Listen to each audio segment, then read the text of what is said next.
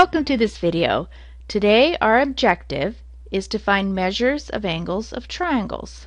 We're going to start with the triangle sum theorem, and it says that the sum of the measure of the angles of a triangle is always 180 degrees. If we were to take all three of these angles here, A, B, and C, they would add up to 180 degrees. Let's use the triangle sum theorem to set up an equation and solve for x. In this case here, all three of these angles add up to 180. So 45 plus x plus 30 equals 180. And then just simplifying, 45 plus 30 is 75. And then subtracting 75 from both sides would leave us with x equals 105. So we can use the triangle sum theorem to find missing angles. Let's talk about the triangle exterior angle theorem. And it says the measure of each exterior angle. So in this diagram here, angle 3 is an exterior angle, equals the sum of the measures of its two remote interior angles. So in this case here, angle 1 and angle 2 are remote interior. And the word interior means inside, so that makes sense. And remote just means away from the exterior angle. They're the two angles that don't form a linear pair with the exterior angle. So if we add these two together, they would equal this exterior angle here. Let's do a visual proof of this.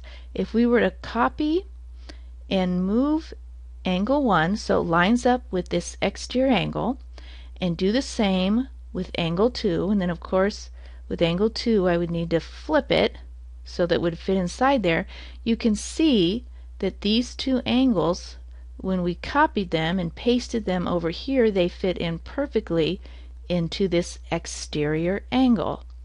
Putting in some numbers, 45 plus 95 equals 140. Now let's use this to set up an equation. In this triangle here, let's solve for x.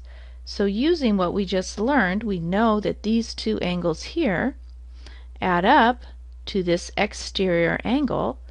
So we can write our equation as 60 plus x equals 110, and then subtract 60 from each side. That leaves us with x equals 50. Now let's apply what we've learned to find three missing angles. You can start in a lot of different spots. There isn't one perfect way to do these.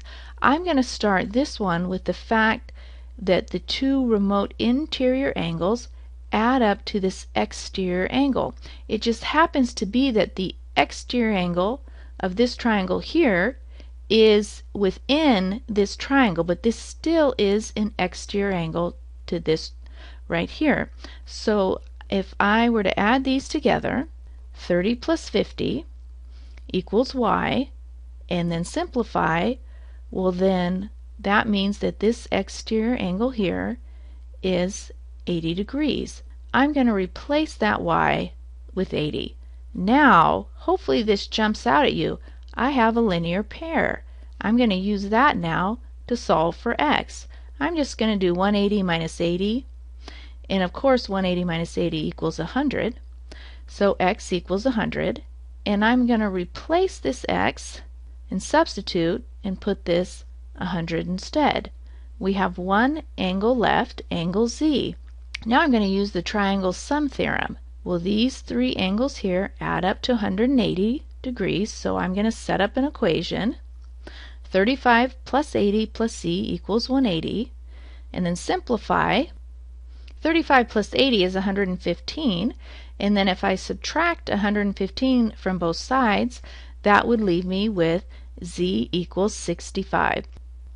So applying what we've learned, I was able to use it to find three missing angles. I'll see you guys in class. As always, this has been a lot of fun.